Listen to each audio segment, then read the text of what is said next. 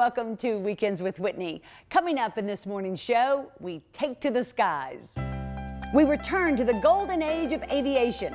These PT-13 vintage planes are harder to find than ever, but we found one just for you, and we'll take you along for the ride. Then find out how inside this house, the lives of thousands of animals have been saved.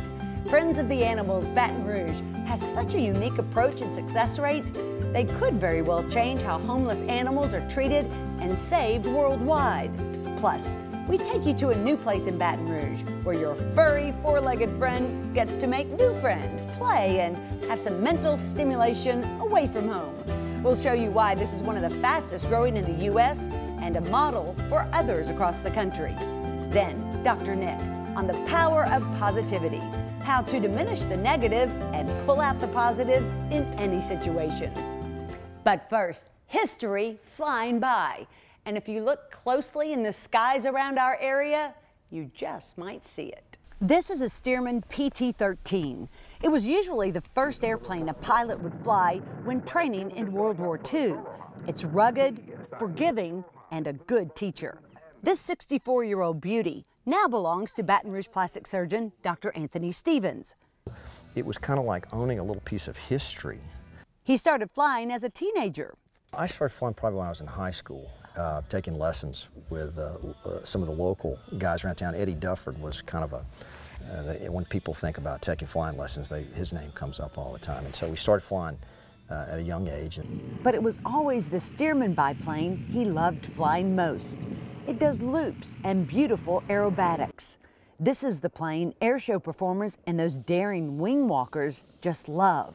If you're going to be in an air accident, if you will, I mean, this is probably the safest airplane you can be in. It's built so sturdy and it flies so slow. Most Stearmans survived the war and were sold as surplus for as little as $500. Some were turned into prized crop dusters and are still used today. The most iconic movie scene with a Stearman is Cary Grant being chased by one in North by Northwest.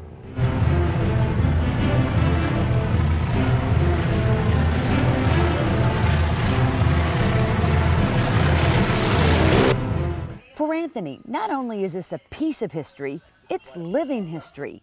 He loves taking veterans, like 91-year-old Jerry Zelmer, who worked with these planes in the war, back into the air.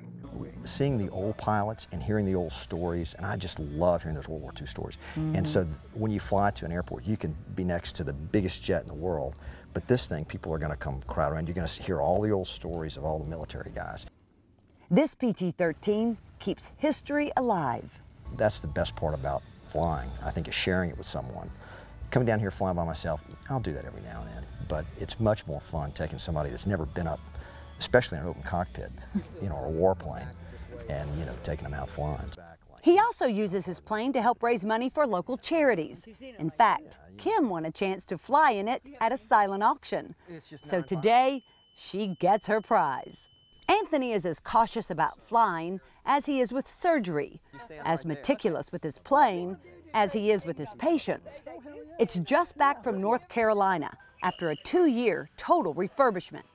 Every nut bolt on the entire airplane was taken apart and redone, reclad, all put on stainless. Time to wind her up, literally. They are radial engines and the cylinders are on the bottom, okay? Oil collects in the bottom of the cylinders, or can. And what you want to make sure is that you don't have oil trapped in the bottom of the cylinders. And so you'll see on old war movies and the carriers, you'll see the guys turn these props through, okay? And you have to do that too? You turn, yeah, because it's a radial engine. And so you feel for the compression, you make sure that it doesn't have a hydraulic lock, right?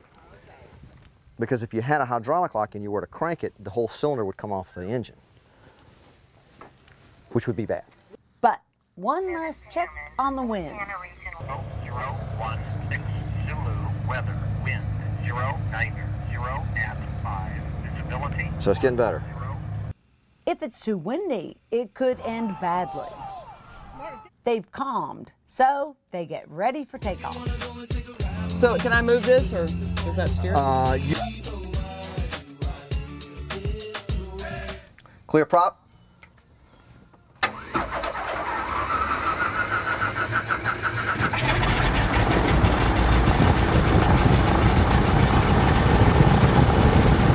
The PT-13 symbolizes the golden era of aviation.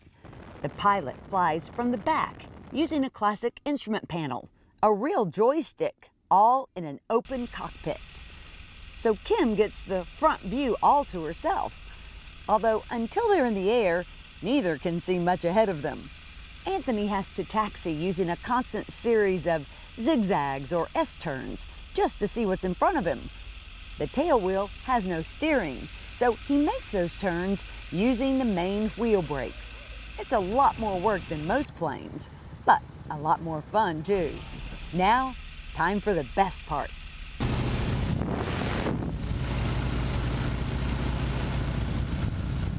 The PT-13's maximum speed is about 100 miles an hour. As she makes her ascent, the world melts away and the sky opens up.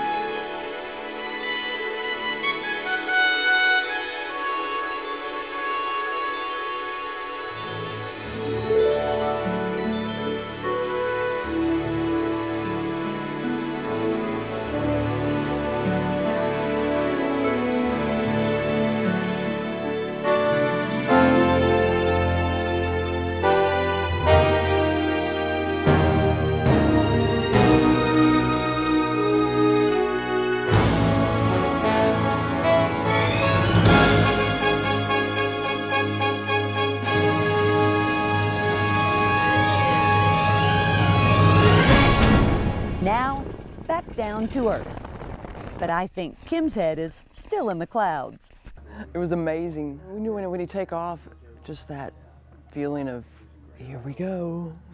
Kim says the flight was sheer tranquility. It's real freeing, it's real quiet. The true love is this airplane. But Anthony has another one. 6 people can fly in it.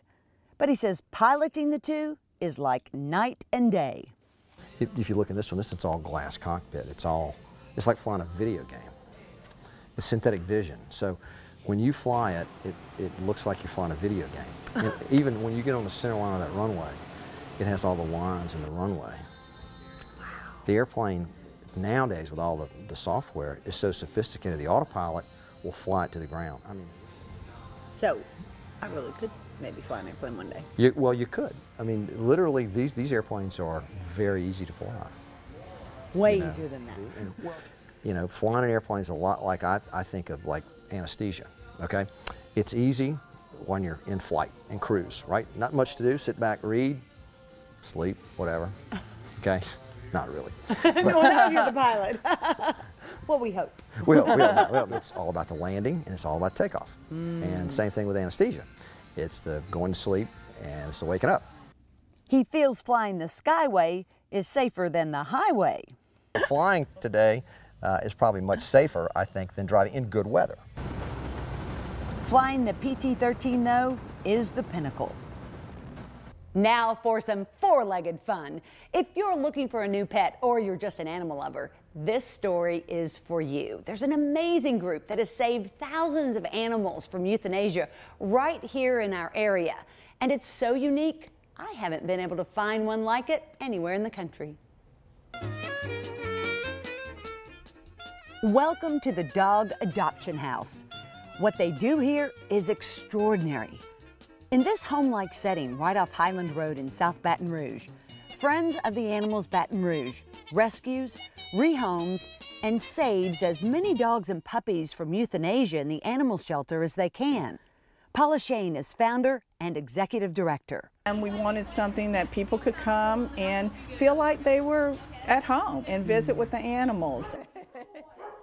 If you're looking for a pet, Here you can see, touch, and play with all of them 7 days a week. What's extraordinarily unique about this house is none of the animals spend the night.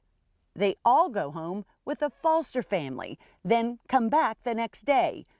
It's like a doggy daycare. If you work, you drop your dog off, early morning drop off, just like school, between 7:30 and 9. And then we open at 11:30 to 5:30 so people that work can pick up after work. So it's funny because you have all different kinds of dogs. You have, like school, you have the shy ones, the outgoing ones, the one that, you know, are just sweet. So it really does. I used to teach. It really reminds me of, you know, being in school. Patty Carson is a former teacher too. She fostered her first puppy 3 years ago. She loves it so much, she's still doing it. I taught third grade the last probably 10 or 15 years I taught, but I taught everything. I taught first through fifth, and I loved it. I loved kids. You know, and kids and animals aren't that much different. They're loving and they want to please. You'll find dogs of all ages, breeds, and personalities here. They're loved, nurtured, and at least every hour they get to go outside and use the restroom and play. There's something for everyone here, but puppies are Patty's passion. Sometimes she'll foster up to 4 at a time. I wake up every day excited about what I do, and I have a control over it. You know, there are not that many things in your life that you can have control over, but I can get a puppy, and I can, you know, find a good home for it, and it's a satisfaction. It's absolute satisfaction. But you certainly don't have to be retired to foster an animal. Claire Calm is a chemist, a newlywed, and has 2 dogs of her own. She's been fostering since September. They were so great. They let you pick the dog that you want. Like, you know, you tell them if you want a small or a big dog, young or old. And it's just been so rewarding. And they go out pretty fast. They get adopted out really fast. In 6 months, Claire has fostered 11 dogs. All are now in permanent loving homes. Is it kind of sad? Is it bittersweet, or is it joy? It's joy. I mean, it is bittersweet because I do get attached to them. They do take a little piece of my heart with them, but they're going to such good homes, and I keep in touch with their fosters and make sure they're doing okay, and it's been really great. But they won't let just anyone adopt these dogs. They want it to be the perfect match. We do adoption applications. We check vet references. You know, a lot of us like to go to the home because once they're in our family, they're part of our family. And we want to make sure they're going to the right home for them because they all have, you know, personality, and you just want to make sure it's going to be a good fit. It's the fosters who ultimately decide whether or not it's the right family fit. I asked Patty if that was difficult. No, because a lot of times people will say, I couldn't let them go. But when they're going to the right homes, you know that's where they need to be. And in the back of your mind, you're thinking about the next one you need to get out. So I don't ever let my dogs go to a home that I don't feel comfortable with. And we're fortunate that we have wonderful people coming in wanting to adopt. Before the dogs arrive here, they were first pulled from the East Baton Rouge Parish Animal Shelter. That's the only place we pull dogs from. So we will go out there, and they're very wonderful to us. We'll go look, we'll temperament test the dogs because they have to be able to get along with the other dogs here. And we try to get diversity. We don't want someone walking in here and saying, oh, don't go there, you're going to see the same animals. You know, they're all one breed. So we're looking for a lot of different things. And we have a pull team, and, you know, it's been good. Here, these dogs get a second chance for a happy home and life-saving medical treatments. We take heartworm positive dogs, which there are a lot in Louisiana because the dog becomes heartworm positive, they are bitten by a mosquito. So these stray dogs have them, and we will pay for the treatment. Even though they're adopted, we don't want it to be a deterrent for people not adopting. So we pay for the treatment, which can get it to be expensive, and that's where our donations come in. We really need that. We pay for all their medical that hadn't been done. If it was done at the shelter, great, but if it hasn't, we make sure they're up to date on all their shots, spayed and neutered, and heartworm treated. Paula's love of animals started early.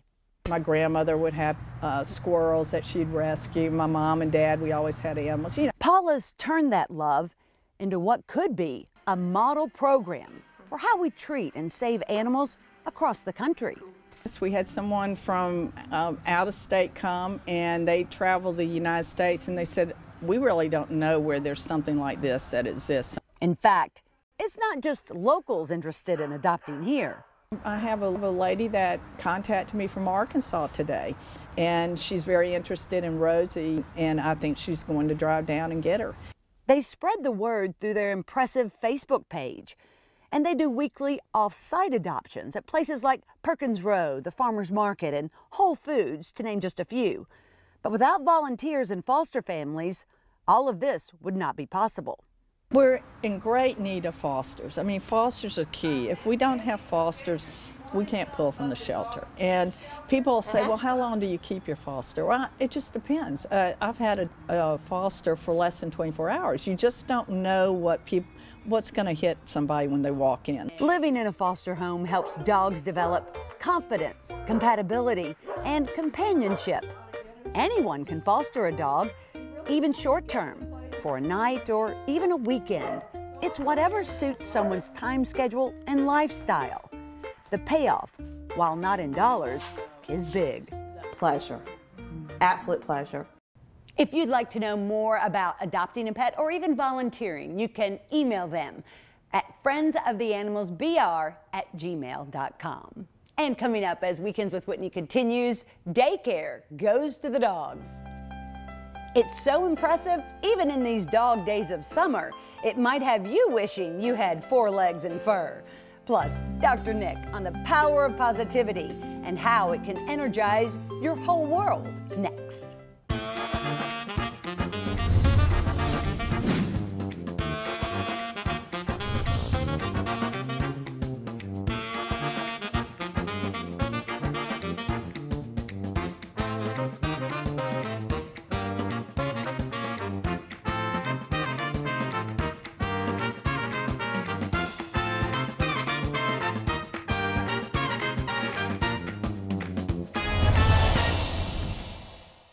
Maggio, the only way to go.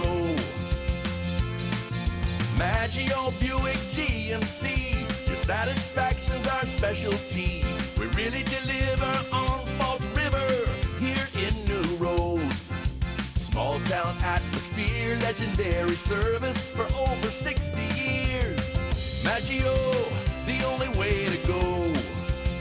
The only way to go, that's Maggio. This segment brought to you by our friends at Wayne Stabler Companies. Welcome back to Weekends with Whitney. Well, summer is filled with all kinds of camps for kids. But did you know there's a camp for dogs? And not just in the summer either, 365 days a year, right here in Baton Rouge. Welcome to Camp Bow Wow, where there's definitely a wow factor. It's a place where owners are referred to as parents, their pets as their furry children. In this 14,000-foot facility, your pooch gets indoor and outdoor play areas, pup pools, play equipment, certified camp counselors, Sits. Yes. even certified training if you want, all to ensure a doggone good day. Piper is one of today's campers. She's still just a puppy. Owner Fran Gaucher brings her here 3 times a week for training and socialization. We knew with this breed we wanted her to be socialized and trained and, you know, have a lot of interaction with other puppies too. Patrick Ransom has been training dogs for 15 years. Sit. Stay. He's been at Camp Bow Wow since the doors opened. The idea that Baton Rouge has a place where your dog can get this mental stimulation, physical exercise, and socialization is incredible. Happy, healthy pets, happy, healthy parents. Today, 125 dogs are here. Some will spend the night, but the majority are here for a day of fun. These camp counselors ensure it's also a safe one. They're even certified in CPR for dogs. They have a huge responsibility because this is their children that we're taking care of. You can see that care on your cell phone or computer via their 31 camp cameras. You know what's going on. It's not like you have to guess, is my dog having fun? Is my dog having a good time at camp today? You see them on camera and you know what they're doing. The attention to detail here is impressive. So what are these? So these are our cabins. They are only in here when they eat or sleep, or if they're in a timeout, or if the parents are suggesting a nap in the middle of the day. It's very detailed. We have their picture of them. We have all the stuff that they came in with, whether they can get a campfire treat, which I'll show you in a little while, and exactly how much they eat when they eat it. So when they pick up, we know exactly if there's something wrong or anything like that. We know it's very, very detailed. Wow. And the parents can bring whatever they want for them. That's their bed and blanket that's on top of our cot, but we provide cots, blankets, fleeces, anything that's comfortable for them. Even the doors are dog-proof, so, you know, the little escape artist can't get out. Now, we're getting ready to walk over here, and it's going to get a little bit louder because, of course, I'm new, and so, well, I guess they all want to greet me. Here are the 4 play yards where they'll spend most of their day. They're separated by size. The big dogs have 2 of the 4 areas, so the counselors can balance out the energy levels. Our presence certainly brings that energy level up. It's normally pretty quiet back here. Now that Kim's going in, they're doggone excited. Covered our outdoor play yards, so when it's pouring down rain or just bad weather in general, the dogs can still go outside and enjoy it. I have a huge fan out there for when it's super hot in the summer, so even the short-snouted dogs can go out and not overheat. And it's a special canine turf out there that we put, so it's kind of like grass, but it's even softer. They don't tear it up. And it's got a water system that shoots underneath it, so when they go to the bathroom, it flushes it all through the trench drain. And we have puppy pools for them to play in. It's a lot of fun. That's what it's all about. You know, they come here to have a good time, and that's what they do. And if for some reason a dog's having a bad day and it isn't really into camp, we let the parents know. We say, hey, you know, Bella's not having a good time here today. Maybe you might want to come pick her up, or we can just put her in the cabin for you and whenever you're ready. Everything, even down to their food, is meticulously calculated. Breakfast, lunch, and dinner if they want, when they've eaten, how much they've eaten, and if they have a food that needs to be refrigerated, it's just right here too. Such a fun business. Yeah. It is. It's such a serious business at the same time. Camp Bow Wow is located right near Women's Hospital. It's the fastest growing one in the country and a model now for all others to follow. The demand is so great, Drew's now looking into opening 1 or even 2 more locations in our area. It is a break for me. It's like mommy's day out, but for the dog too. It solves a lot of problems that people might be having with their dogs at home. Excessive chewing. Chewing, the separation anxiety, things like that. When they come here, all that, I mean, they get all that energy out. They get, you know, and so when they go home, they're just, I love hearing the stories of the parents saying, my dog is such a better dog, he's so much happier. For a full list of prices and services, head to their website, campbowwow.com.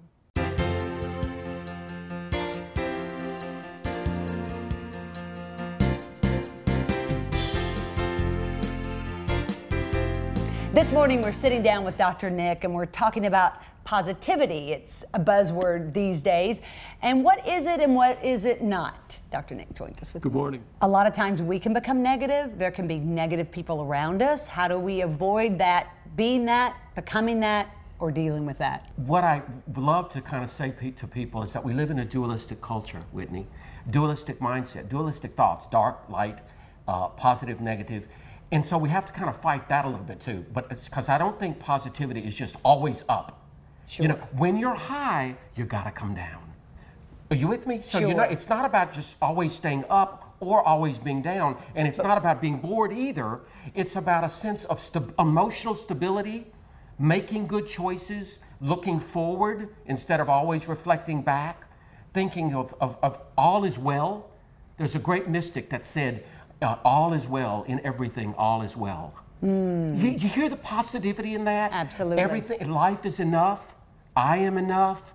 There is no major threat today. That to me is positivity. It's interpreting the world that way too. What about negative people? When a lot of times we're around them, they bring you down. Are we responsible for turning them around? You know, the first thing that comes to me, and I tend to see this more and more in myself, is I will redirect the conversation. You know, a lot of times we can change the mood by not responding, by changing the subject. And while at first it might look like that's rude, it's really not. It also is about seeing the world and reading the world. interpreting the world as worthwhile and myself as worthwhile. I'm constantly stunned by the negative messages people bring to me. I'm no good, I'm worthless. I failed at this, I'm a failure. Do you hear? I made a mistake, I'm a mistake. That's where negativity feeds off of. How do they not feed those feelings they have about themselves? You stay in the moment, you stay in the behavior, you stay in the next right choice. You don't live in the history, in the past. You say, I am 59 years old, I'm not 15. That's positivity. Live in the possibility of today and tomorrow. And accepting all that wonderful life experience that you bring with you, and even some of the baggage that brings, because we learn from mistakes. But moving forward in a sense that I have much to offer, because we do. We're all very resourceful. Very resourceful. It's always a pleasure. You get me so excited, I get positive. Well, and we love positive. Be back. Much more Weekends with Whitney right after this. Hi, I'm Robert Meyer, inviting you to spend some of your summer in beautiful New Roads. Hit the water of False River for fishing, swimming, boating, and more. Feast on the finest food anywhere at our award-winning restaurants. Get in some retail therapy strolling our unique stores and take in some of our wonderful culture. Spend the day or spend the week. Whatever you do, spend some time in New Roads.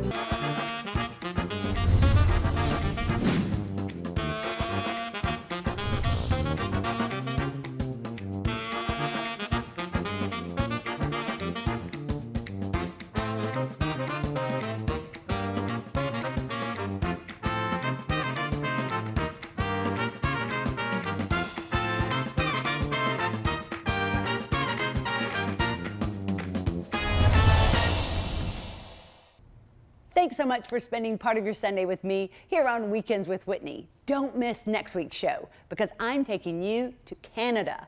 We're going to go to Winnipeg, Kenora, and into Lake of the Woods. But as we leave you this morning, we head back into the skies where pigs fly and more.